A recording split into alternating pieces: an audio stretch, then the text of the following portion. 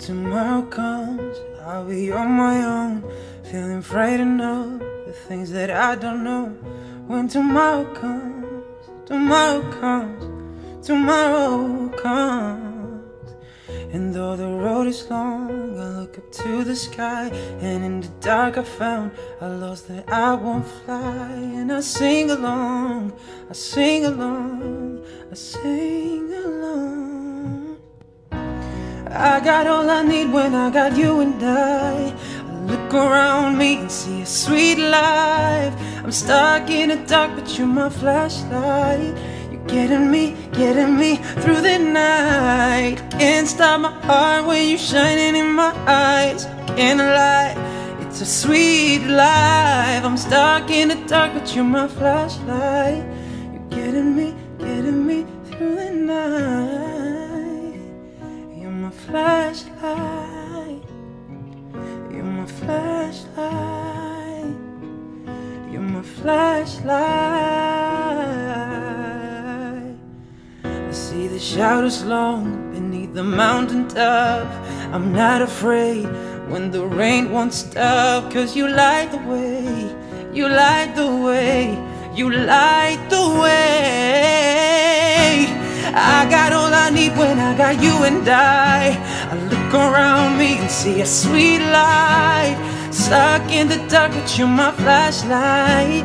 You're getting me through the night. Can't stop my heart when you're shining in my eyes. Can't stop, it's a sweet life. I'm stuck in the dark, but you're my flashlight. You're getting me through the night.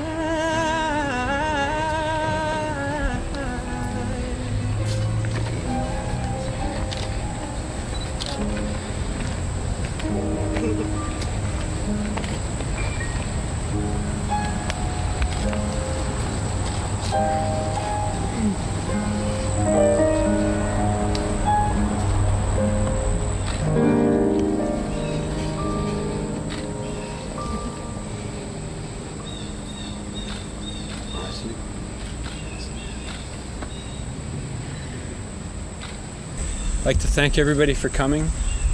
Join us in this wonderful celebration. I know many of you came from far away, and we do appreciate your sacrifice and your care for these two. Bless you. So yeah, we wanted to thank you guys for coming, and I kind of want to just share exactly what this means. We have embarked on a journey, and we started this journey a few years ago together, knowing that God had a path for us and a plan for us. Didn't know how things were going to work out, didn't really expect it to happen. But what we did know was that whatever journey that we were going on together, God was going to provide people around us, friends and family, that we wanted to share this journey with. And that's you guys. We wanted to do a wedding that wasn't just about Jocelyn and I, and it wasn't just about a ceremony, and it wasn't just about, tradition. We want to do a wedding that is a celebration, but it's also an invitation to walk with us, to live with us, not in our house, but to do life with us. And we want to do life with you. And as we do life and follow God on this path, we're very thankful that you are here to share this with us, and we really appreciate it. So welcome to what we call Flashlight Journey, and you'll hear more about what that means to us as we go on. I got the honor of starting. I stand here in awe of God's love, in awe of the orchestration of our lives that has brought us to this point, in awe of your unconditional love for me, in awe that I could feel this kind of love in my lifetime.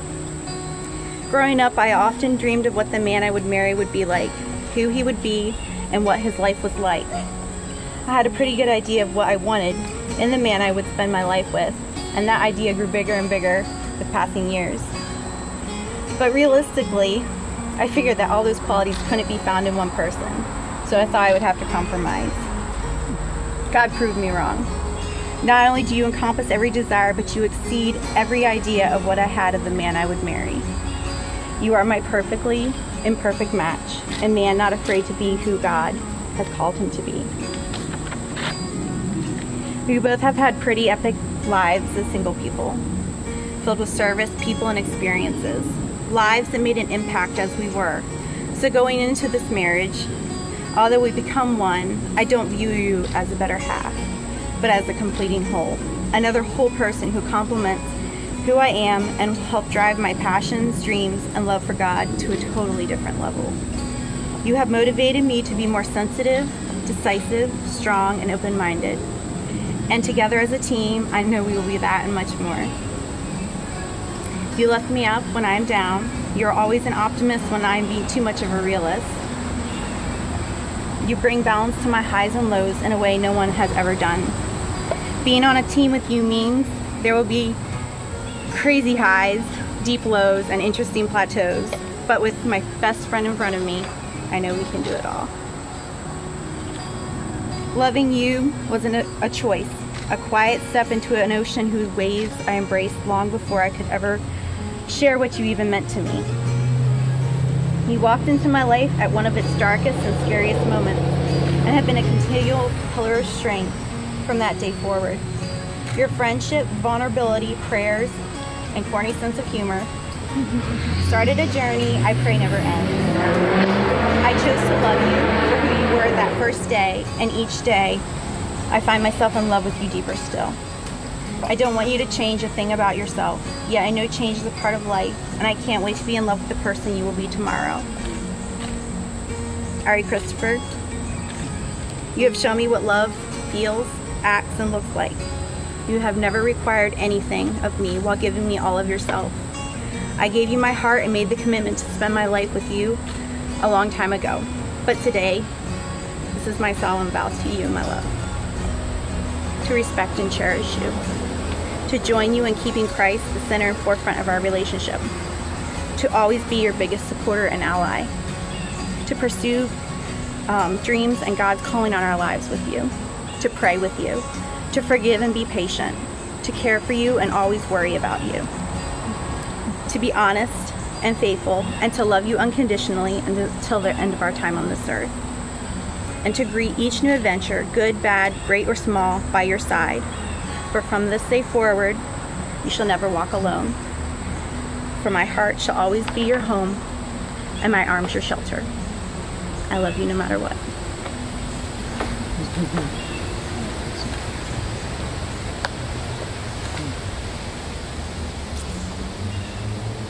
Jocelyn. Told you I wasn't going to write any vows because I wanted to speak from the heart. And for a moment, I was actually thinking I might have a problem doing that, like after I heard your vows. But now that I'm standing here and just looking at you, it's easy as I don't know. So, several years ago, I was laying in a field looking at the stars with some friends at camp. I remember one of my friends saying, can you just imagine, just think, it just takes one little tiny light to extinguish darkness.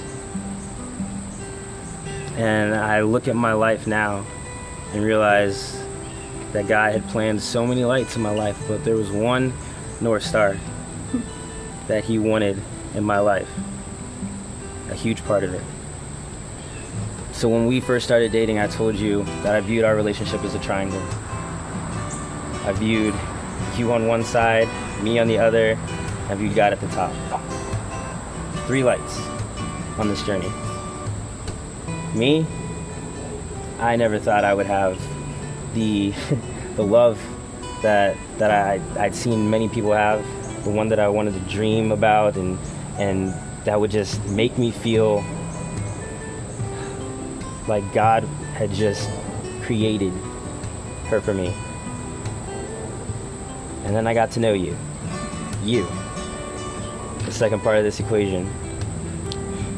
And I got to know the person with the kindest heart, selfless heart, one who thinks about people before herself, one who cares genuinely about people, one who mothers, but is also a sister and a best friend.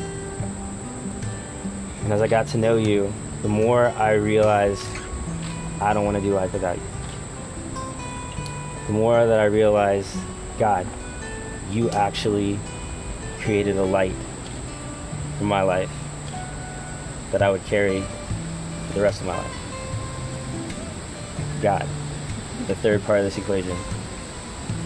And he has given me the desire to make this vow to you. Jocelyn, I vow to be the husband that God desires me to be for you. I vow to cherish you. I vow to uplift you. I vow to be your peace when you have storms that come into your life. I vow to be that smile that shows upon your face when you need it the most. I vow to be that shoulder, strike that. I vow to be the loving arms that surround you when you feel like crying. I vow to always strive to lead you closer to God, knowing that as I'm going up that path, that side of the triangle, the closer we get to God, the closer we get to each other. I vow to love you. I vow to love you as Christ loves the church. I vow to love you no matter what. Unconditional. Love never fails. So my vow to you is this. I told you before, and I told your parents too. I don't need you. I want you. I choose you. I love you with all of my heart. Forevermore.